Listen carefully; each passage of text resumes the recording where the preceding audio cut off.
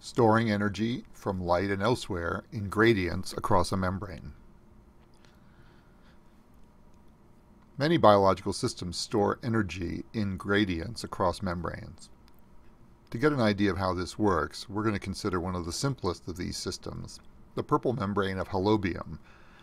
This is the plasma membrane of the cell that contains the protein bacteriorhodopsin.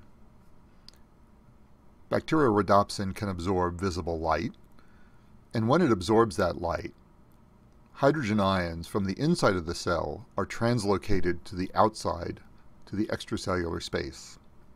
This leads to the formation of a hydrogen ion gradient across the membrane. At the same time that this hydrogen ion gradient is forming, there's also an electrical field generated by the charge separation between the hydrogen ion and the hydroxyl ions. Both the hydrogen ion gradient and the electric field begin to oppose the movement of hydrogens across the membrane, even in the presence of light.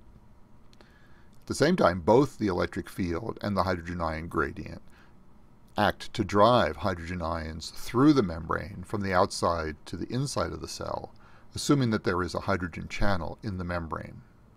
Now, let's look at how an electrochemical gradient can drive chemical reactions.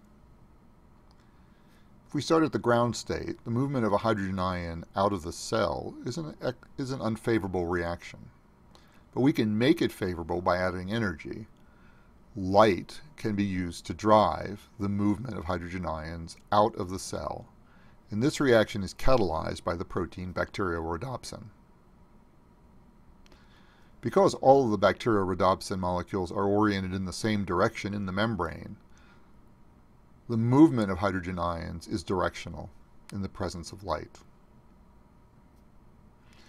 The end result will be a hydrogen ion gradient with hydrogen ion concentration outside higher than the hydrogen ion concentration inside.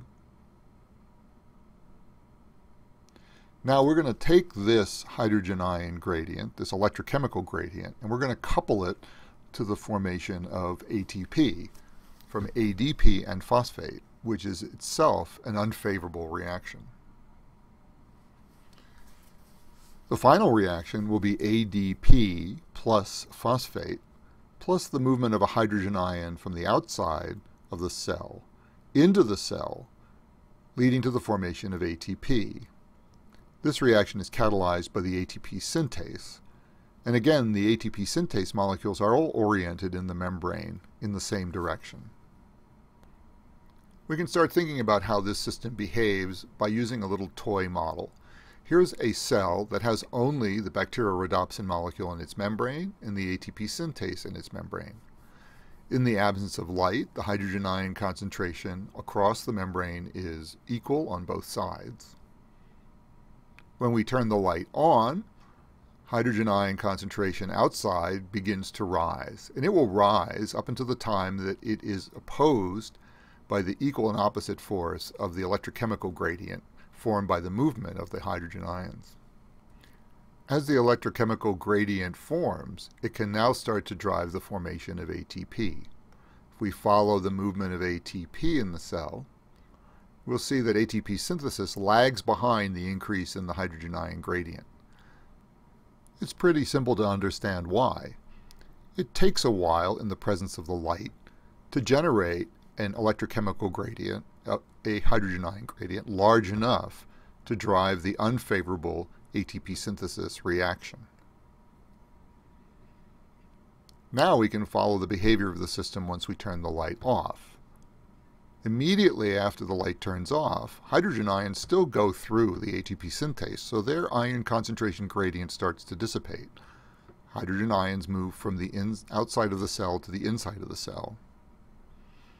But ATP synthesis continues as long as there's enough energy in the electrochemical gradient to drive the ATP synthesis reaction.